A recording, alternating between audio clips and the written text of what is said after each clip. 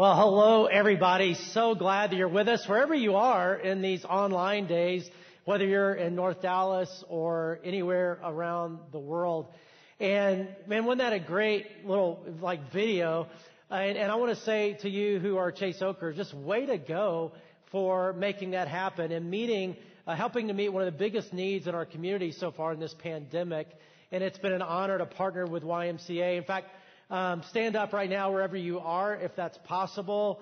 And let's just do the YMCA. Why not? Okay, so here we go. YMCA. It's fun to stay at the YMCA. That's all I know. So go ahead and sit down. I know that was quick. You can rewind it, though, in this online era and listen to me sing all you want. But it's a great example of, I think, what God wants us to do, and that is to look for every opportunity to be the hands and feet of Jesus in whatever's going on. And so thank you for stepping up and doing just that. And I want to say hello to everybody. Welcome you to not only our church, but also to this series that we're in. Don't leave home without it. Moving toward a new normal as we're trying to do that. What are the lessons that we need to take with us? Today is our last week of that series. Next week we start a new series called The Secret Sauce, which is kind of the recipe for taking relationships deeper, and really looking forward to that. But today, we have something important to share, and don't leave home without it as we talk about seizing opportunity. So let me welcome you to this series, and I'll welcome you to the year 2020. I know we've been in it a while, but that's the year we're in case you're wondering. In fact, at Chase Oaks, we're going to start a new service that if you get confused about what year it is, all you have to do is call the church and just say, hey, what year is it? And they'll tell you. That could come in handy. Okay, so no, that's not why it's there. But the reason I put 2020 there is, man, what a year. I mean, who would have thought in January of 2020 that 2020 would have turned out the way it is turning out to be? I mean, I know most people, I know a lot of people were struggling with different things, and it was, man, maybe a tough season or a tough year. But most people I know, it wasn't really that at all. 2020 was looking good. Like there used to be a song, "The Future's So Bright, I Gotta Wear Shades." It was kind of like, man, this is going to be a great year, 2020. I know for our church, we were growing, one of the fastest growing churches in the country. We had our finger on the trigger to start 2 new campuses and to triple the size of our family center and do all this stuff. And people were growing. We had lots and lots of new people get into groups. So just a lot of energy, a lot of momentum. And we had no idea, that what would happen when March came. I mean, I think that's true of a lot of people in general. They're in their business or job or industry or whatever. I mean, things were kind of clicking, and then March came. In fact, I don't know if you remember this series we did called Future Quest, Create Your Tomorrow Today. That's how we began. It seems like 10 years ago. But that's how we began our year, and it was such a positive, like, oh man. And then March came.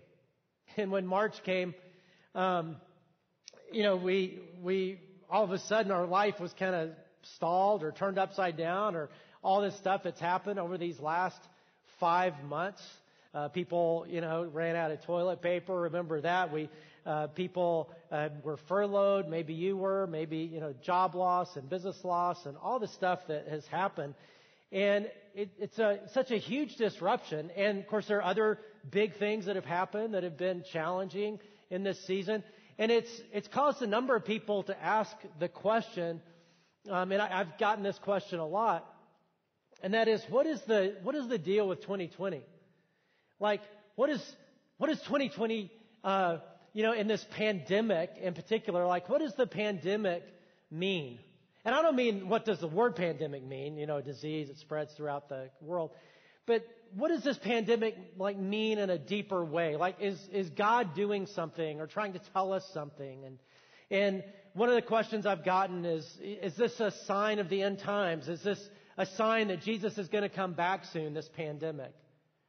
Or other people have said, is this pandemic a specific judgment of God on America since it's hit our country so hard, or maybe on the world to get our attention? And those are great questions. And so let's think through those a little bit, because theology can really help us. And by theology, I just mean looking at, this is the Bible, what God has revealed in His Word, the Bible, to see what can we know, And it also lets us know if something hasn't been revealed, kind of what we don't know. What we do know, we can be confident in. What hasn't been revealed, then we have to be really humble about. So let's think about it through that grid. So does this mean that Jesus is coming back soon? Is this a sign of the end times, this pandemic? And could he come at any time? Or like is he coming this year or in a few months? And I know that if I advertised and promoted a series or even just one weekend where I said, yes, this is a sign of the end times, Jesus is coming back this year, we would have 1 million hits on our website, 1 million views of this service. That would be kind of cool. That's never happened, but I can't do that because that's in the realm of we don't know. We don't know when Jesus is returning. What we do know from the Bible, it's a theological concept called the imminent return of Jesus, meaning that there's nothing that has to happen for Jesus to return. He will return one day, and he can return at any time. Could it be this year? Absolutely. I would sign up for that, but we just don't know. We need to be ready all the time. The next question, is this a specific judgment of God on our country, on our world? And what I'd say there is, we don't know. It could be, but God hasn't revealed that. It's always wise to pay attention to God and to use times like this to look to Him for sure. But is this a specific judgment of God? I don't know. But here's what we do know from the Bible. What we do know from the Bible is that God created the world perfect. When Adam and Eve, chose sin and humanity chose sin, the world became very imperfect. Sin brought in the curse. Sin brought in death and disease and destruction and injustice and all the things that we're facing right now. Things like pandemics happen in a fallen, broken world. God chose to intervene in His grace, and that's Jesus. He came here, took on human flesh, died on the cross for the sins of the world to make it possible for us to be reconciled to God as He took the punishment we deserve on Himself so that all who believe and say yes to Him can be forgiven and have a relationship with Him. But Jesus also came to bring about His new kingdom, His new rule on this broken planet. He came to bring His redemption.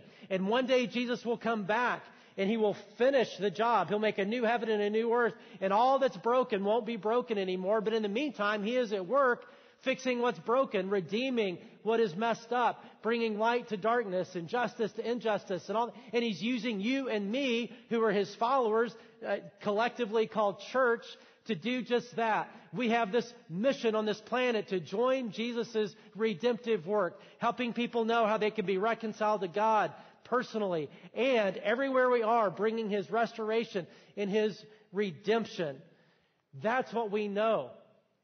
And that's what we have to be focused on. So this pandemic, the way we've got to think about it is, okay, God, what is the redemptive purpose? What is the new thing that You're wanting to do, even in a season like that, so that we don't miss the opportunity that every season like this, every moment, every circumstance brings, because every moment, every circumstance, good, bad, ugly, has its own opportunity.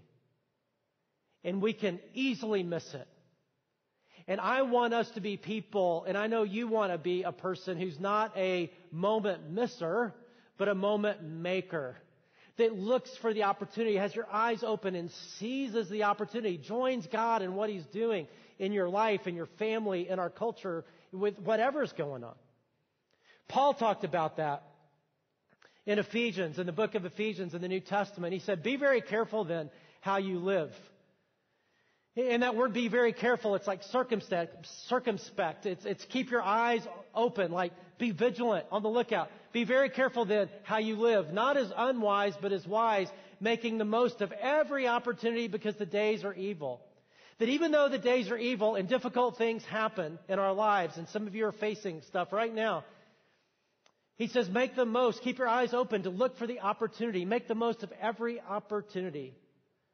That word, opportunity, is a really cool word in the original language of the New Testament, which is Koine Greek. The Greeks had two words, primary words for time, chronos and kairos. Chronos is like chronology, chronograph, like this watch. It's the linear ticking of time. Tick, tick, tick, tick, tick.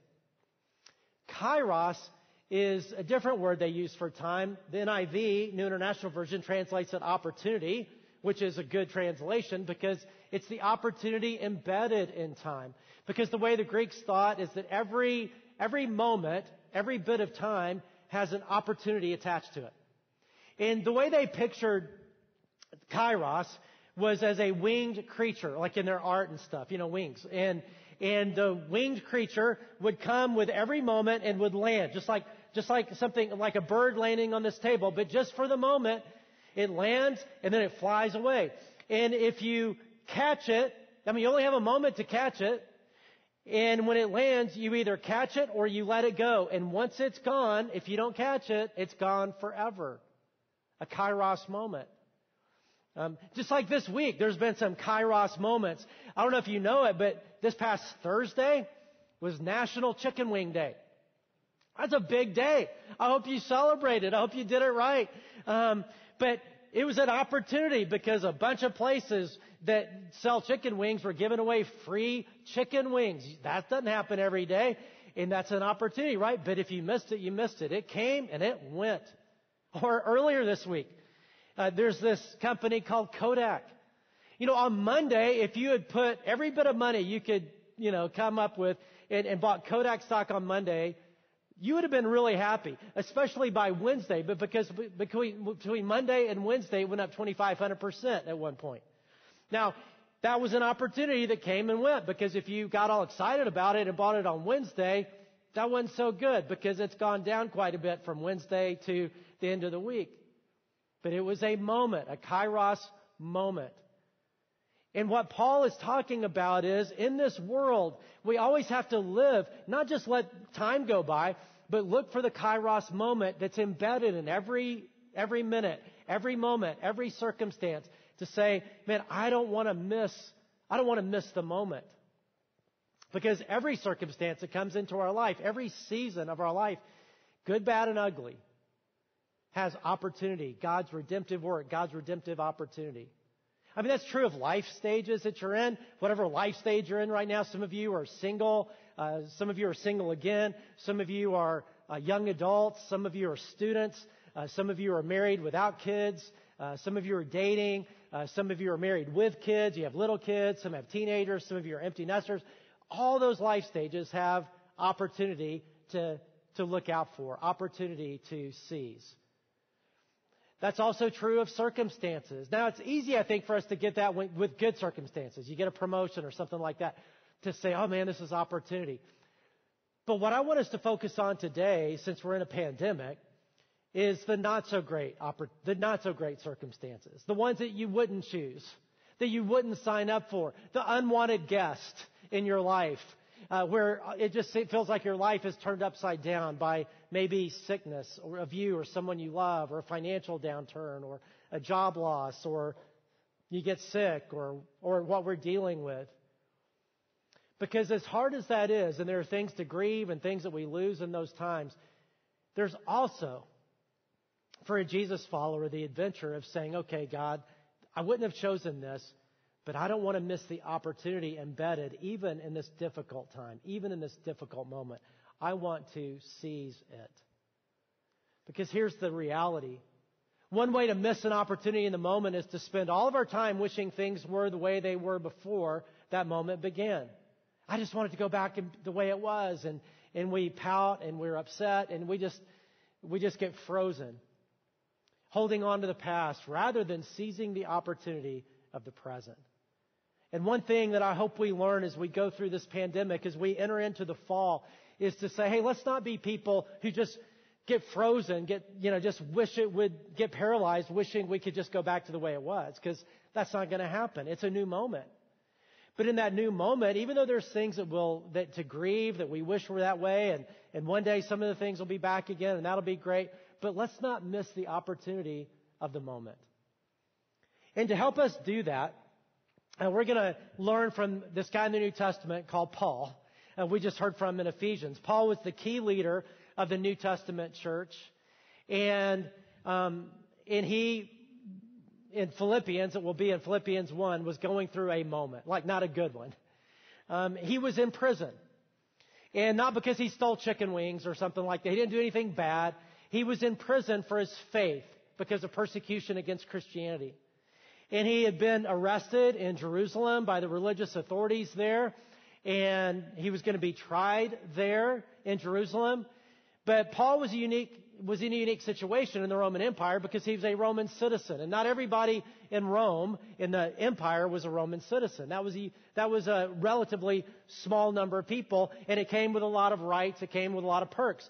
So if you were out in the empire, one of those perks was if you got arrested or something out in the empire and you're like, hey, I don't want to be tried by these yahoos.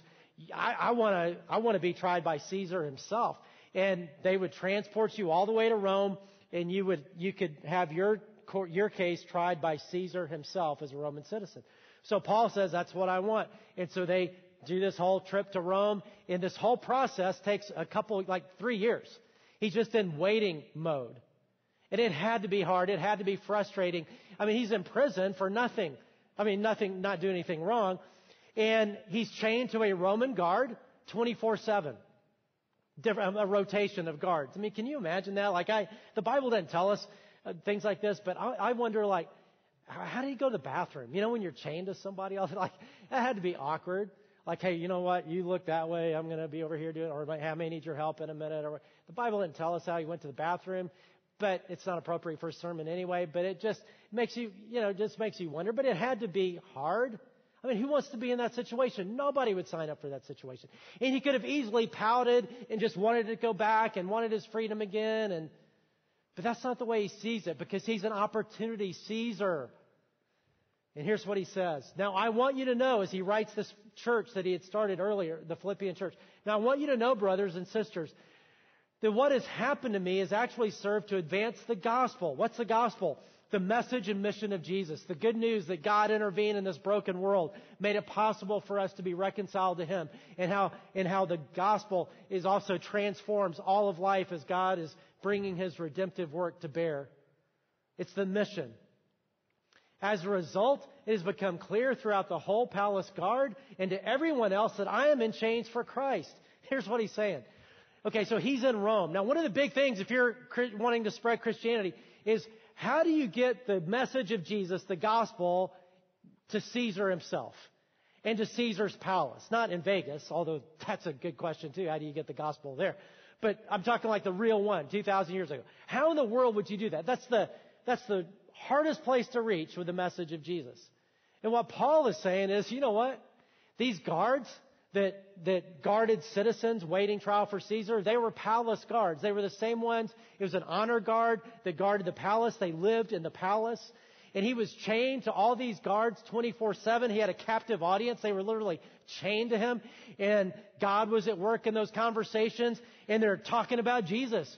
And they're learning about God. They're learning about, and when they go back to their buddies in the palace, that's what they're talking about. And Paul said it's not just the guards, but everyone else. Everybody in the palace is talking about Jesus. How else would that have ever happened? And Paul is saying, man, I can't believe this opportunity. Would I love to get out of prison? Sure. But right now, it's pretty awesome. And because of my chains, he adds, most of the brothers and sisters have become confident in the Lord and dare all the more to proclaim the gospel without fear. There's Christians in Rome that were scared and weren't sharing with their friends about Jesus because of feared persecution. But because of Paul's boldness, he's like, they're not afraid anymore. And now all over Rome, people are talking about Jesus, and it's all because of this. Why? Because he was a moment maker. He was an opportunity seizer. And he could have easily gone the other way. He could have easily just pouted and just waited to get out and wasted the moment, but he didn't. He seized the opportunity. It's what a professor of mine back when I was in seminary used to call, or the way he used to say it is, well, that's just part of the great adventure. And that was a phrase he'd use all the time. Even if, one time he was, the bank had really messed up some stuff and he'd gone to the bank and it took forever and this poor lady just expected to get blasted by him. And he was like, oh no, it's just part of the great adventure. He's like, what are you talking about? So, well, I'm a Jesus follower and he guides me into all kinds of stuff and I never know why. I never know what he's up to, but he's always up to something. And here you and I are talking for 2 hours in a bank And I never thought I would meet you. God must have something in mind. And so I'm just always on the lookout for, okay, God, what do you want to do? And of course, the whole story goes on. She ended up being really impacted by that. But other things happened in his life that were way more difficult. And he had that same phrase. And he would just say, well, it's part of the great adventure. I didn't necessarily choose it, but God, what's the opportunity? It's a very different way to live. I've shared before how a pastor buddy of mine, Andy McQuitty, who for many years was the lead pastor at Irving Bible Church and still there in another role, and how, a number of years ago now, he was diagnosed with stage 4 colon cancer. And it's not like he chose that. Nobody would choose that. But again, with that same spirit, he's like, okay, so now I'm spending most of my time in chemotherapy labs or in waiting rooms, waiting for my therapy. And so, God, I didn't choose to be here, but it's where I am. And so he decided, well, there's all these people that he's with, same people every week, who don't necessarily have hope beyond this life, who need to know about Jesus and his love for them and his hope for them. And so he decided, well, instead of pastoring a mega church, I'm going to be the pastor of the chemotherapy lab, because that's where God has me. And that's what he did. And he would describe it as maybe one of the most fruitful times of ministry in his life, even though he's right in the middle of difficulty. I know for me, I've been thinking about this lately because my brother is sick, and it's caused me to think about my dad, who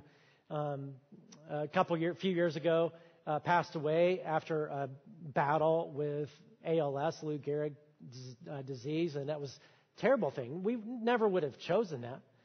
But at the same time, there were opportunities even in that difficulty. And as I look back, some of the conversations we were able to have that we never would have had. As I look back, some of the things I was able to do just in helping my dad, serving my dad, never would have been able to do. And it kind of crossed dignity lines, where you're helping somebody use the restroom or helping somebody clean up or whatever, and it was awkward when it's your dad.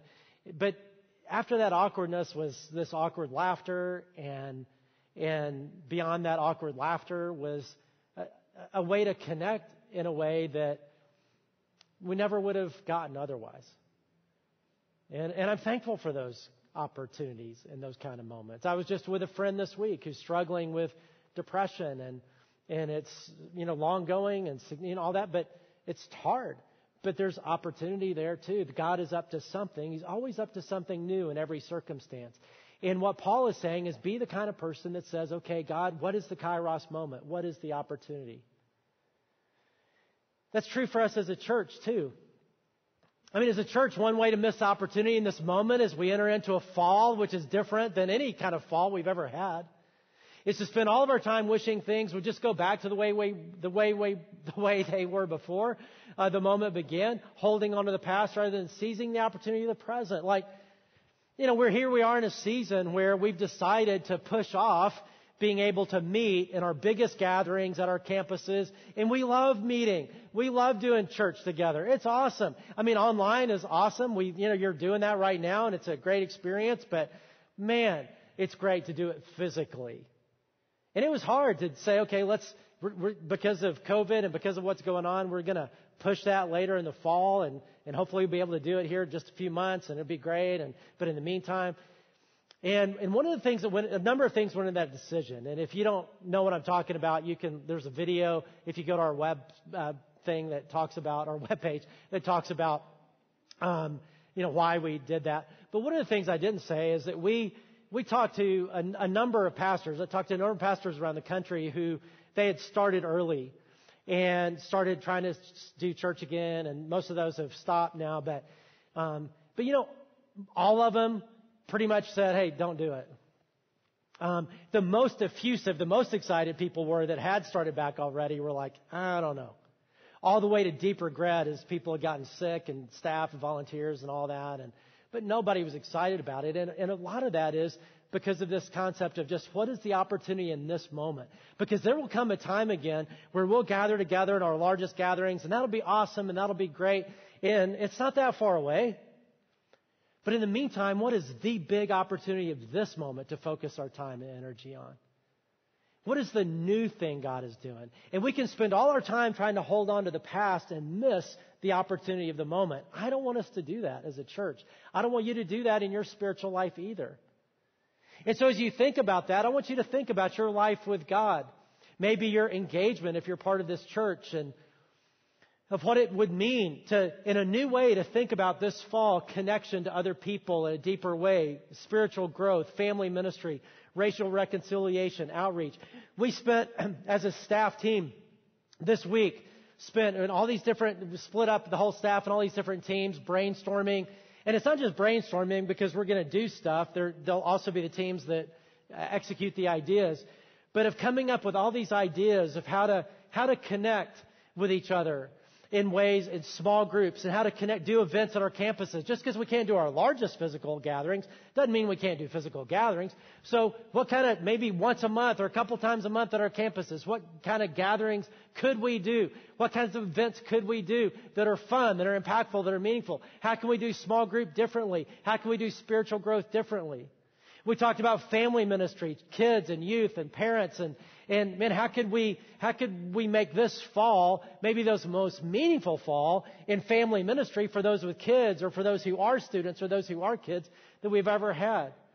The racial reconciliation conversation in progress that is a cultural moment. We don't want to miss that opportunity. So how can we this fall take steps that way? You'll hear more about that in a couple of weeks.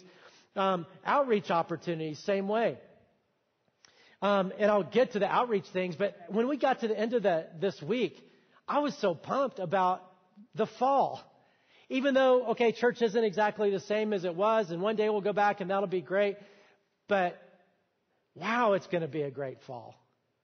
And so many of these things, and just stay tuned, make sure you stay tuned to the website and all that, but all these things are going to happen are going to be some of the best things we've ever done as a church. The most memorable things we've ever done as a church.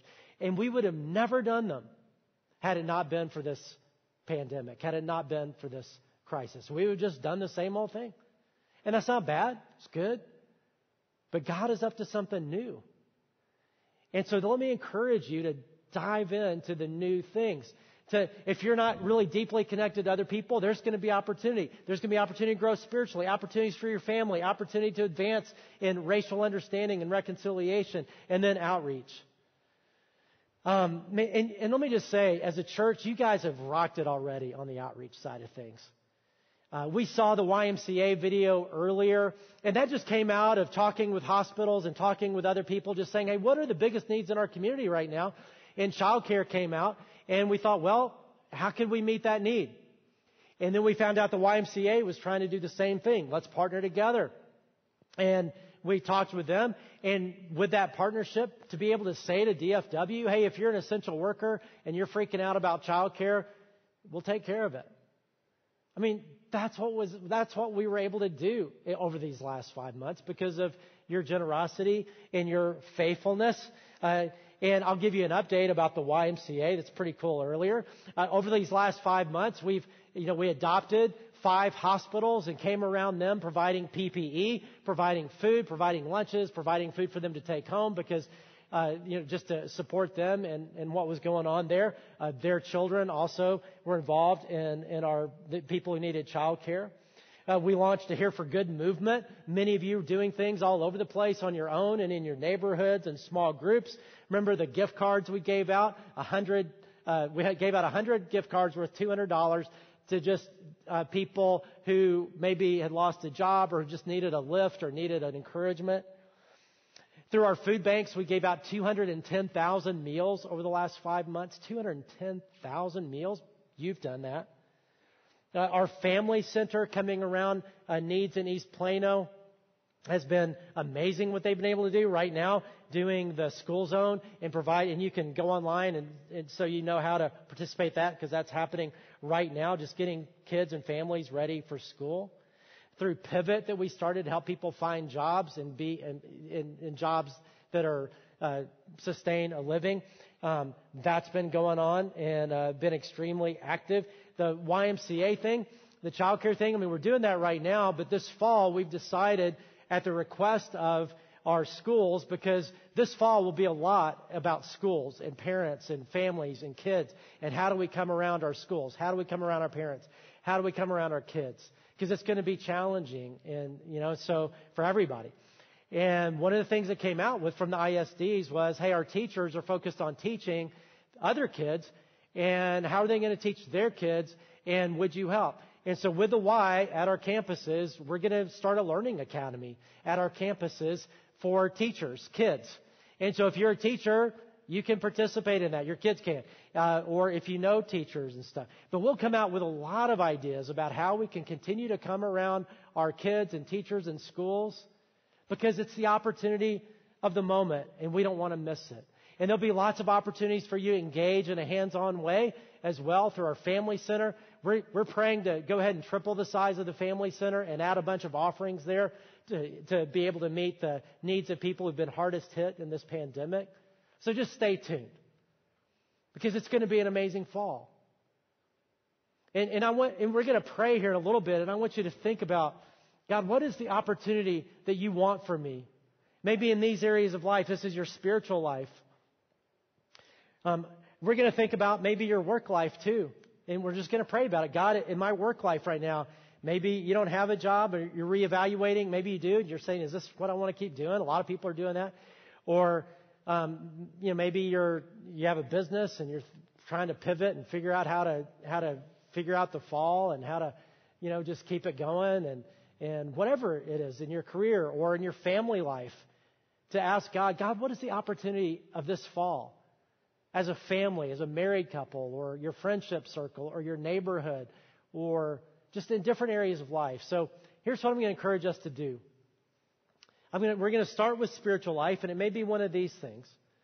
But I want you to let's just bow our heads together before God. That's what prayer is, and just talk to Him.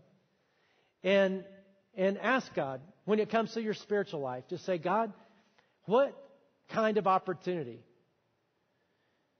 do you want me to seize in my spiritual growth this fall?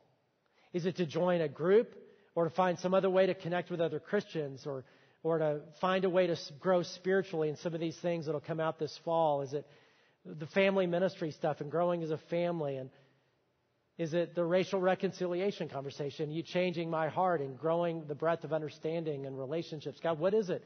What is the spiritual growth opportunity that you want from me? And whatever God brings to mind, just say, you know what, I need to pursue that. And you may not even know what they are right now, because they're going to be coming out over these next months. But maybe just saying, God, as those come out, give me wisdom to choose the right opportunity. Same thing is true in the outreach side of things. And then talk to God about your family life. If you're single, just say, okay, God, in my relational world this fall, even though there's challenges in relationships in a pandemic, in my relational world, what is the opportunity you want me to seize? Help me begin to figure that out so I can grab it. If you're married, what is the opportunity in our marriage this fall? If you have kids, what is the opportunity as a family this fall? If your kids are gone, whatever stage you're in. And then ask God about your career, your job, your business. God, what is the opportunity of the fall in my workplace? God, how can I be your person right where you've placed me? God, what is it you want for my business? What is it you want for my career? Just bring an opportunity to mind. Father, thank you that you're always at work and you're always on the move.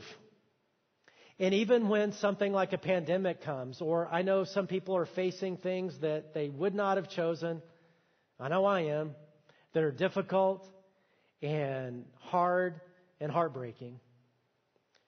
But at the same time, you're at work, even in those unwanted circumstances. And God, help us see the opportunity, the kairos moment, even in those circumstances.